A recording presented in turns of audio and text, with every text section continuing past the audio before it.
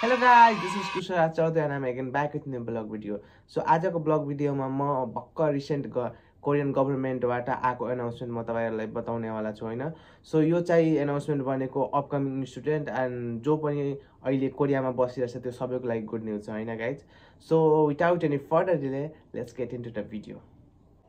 So guys भर्खर एउटा राम्रो एनाउन्समेन्ट कोरियन गभर्नमेन्टबाट आछ. सो कोरियन गभर्नमेन्टले 5 इयर प्रोजेक्टमा हैन एउटा 3.0 भन्ने study in Korea programme lunch गरिरहेछ, जसमा विथिन 2027 को भित्रमा कोरियामा 3 लाख इन्टरनेसनल स्टुडेन्ट भित्राउने उसको लक्ष्य छ हैन. सो फर द्याट हैन कोरियन गभर्नमेन्टले इमिग्रेसनबाट कोलाबोरेसन गरेर जुन अपकमिङ स्टुडेन्ट छ त्यसको लागि रिक्वायरमेन्ट घटाउने भनेको छ. अनि यहाँ वर्किङ पर्मिट एन्ड एभ्रिथिङको बारेमा फ्लेक्सिबिलिटी गर्ने भनेर स्टुडेन्टको लागि सोचेको छ हैन. I mean like it's going to happen हैन. सो जो पनि अपकमिङ 2024 मा स्टुडेन्ट छ हैन उसको लागि एकदम गुड न्यूज छ. अनि सो त्यसमा के पर्फेक्टहरु छ हैन हाम्रो लागि के बेनिफिशियल छ भनेर म त्यो कुरा भन्नेवाला छु. So let's get into point number first. So point number first भनेको guys it's a less requirement हैन. सो लाइक म आउने बेला चाहिँ $20,000 थियो हैन requirement for the bank balance हैन. अनि त्यसपछि त्यो घटाउने भनेको छ हैन. सो रिक्वायरमेन्ट भनेको 2 पार्टमा डिभाइड गरेको छ हैन. सो रिक्वायरमेन्ट भनेको 20,000 बाट 15,000 मा झार्न भनेको छ हैन. सो जो 20,000 को जुन ब्याङ्क ब्यालेन्सको रिक्वायरमेन्ट थियो त्यसलाई 15,000 गरिदिने हो, विच इज अराउन्ड 200 मिलियन वन होइन. सो 20 मिलियन वन हैन. सो 20 मिलियन वन रिक्वायरमेन्ट गरिदिनेवाला छ.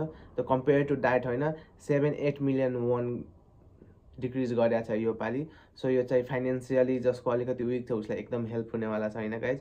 एन्ड रिगार्डिङ द्याट अरू डकुमेन्टेसनहरूमा पनि फ्लेक्सिबिलिटी लागिरहेको छ हैन, किनभने कोरियामा वर्किङ फोर्सको एकदम कमी भइरहेछ हैन, एकदम स्कार्सिटी छ हैन. सो त्यहाँ इन्टरनेसनल स्टुडेन्ट लाउने उनीहरूको प्लान छ हैन guys, a lot of international student. So तपाईहरुको लागि एकदम इजी हुनेवाला छ अपकमिङ इन्टेक्सहरुमा हैन.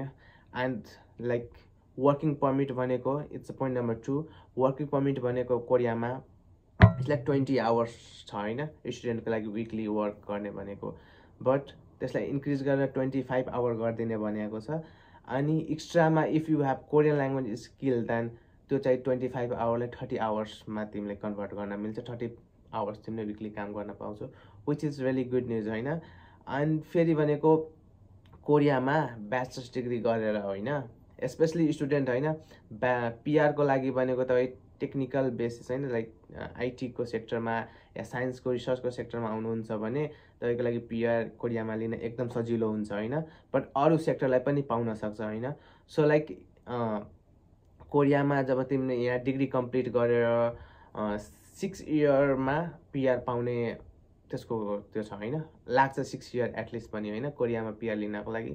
तर कोरियन गभर्नमेन्टले के गरिरहेछ कि त्यो पिआर पाउने जुन इयर छ जुन ड्युरेसन छ त्यसलाई हाफ गरिदिने गरिरहेछ होइन. सो फ्लेक्सिबल रुल बनाइरहेछ जसमा whoever want to stay in Korea and उसले वर्किङ गर्न चाहिरहेछ उसको एकर्डिङली कोरियाले उसलाई भिजा दिने रुल्स पनि लागिरहेछ होइन. If you want to stay लङ्गर period of time तिम्रो जुन माइन्डसेटको एकर्डिङले तिमीलाई भिजा दिने पनि त्यस्तो रुल्स लाउन नेक्स्ट इयरबाट भनिरहेछ होइन. यो एनाउन्समेन्टमा इन्टर गरेको छ होइन.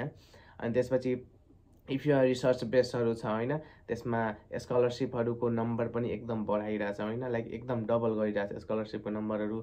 अनि also like whoever thinking of coming Korea in working permit होइन वर्क पर्मिटमा आउन भनिरहेछ होइन होइन जुन डिफ्रेन्ट सेक्टरमा होइन त्यो सेक्टरहरूको पनि नम्बर एकदम डबल गरिदिइरहेछ होइन. लाइक यो पालिको नम्बर जति छ अहिलेसम्मको हाइएस्ट जुन वर्क फोर्स दिस इयर होइन 2024 मा लाउनेवाला छ त्यो एकदम ह्युज छ होइन.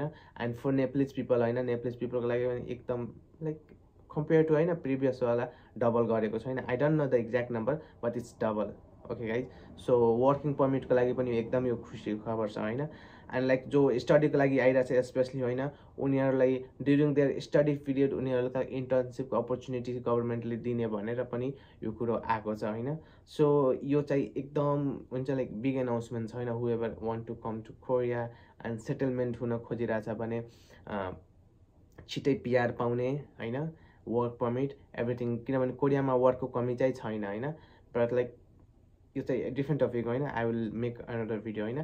तर यति फ्लेक्सिबिलिटी गभर्मेन्टले लिएर आइरहेछ होइन। So guys, who ever thinking of coming to Korea, it's your time guys. So यो भिडियोको लागि म चाहिँ यति भन्न चाहन्छु होइन guys. So if you watch this video and find it informative, please like this video guys, share this video, subscribe my channel, and I will keep on making video like this for you guys. So thank you so much for watching my video guys. So see you on the next vlog.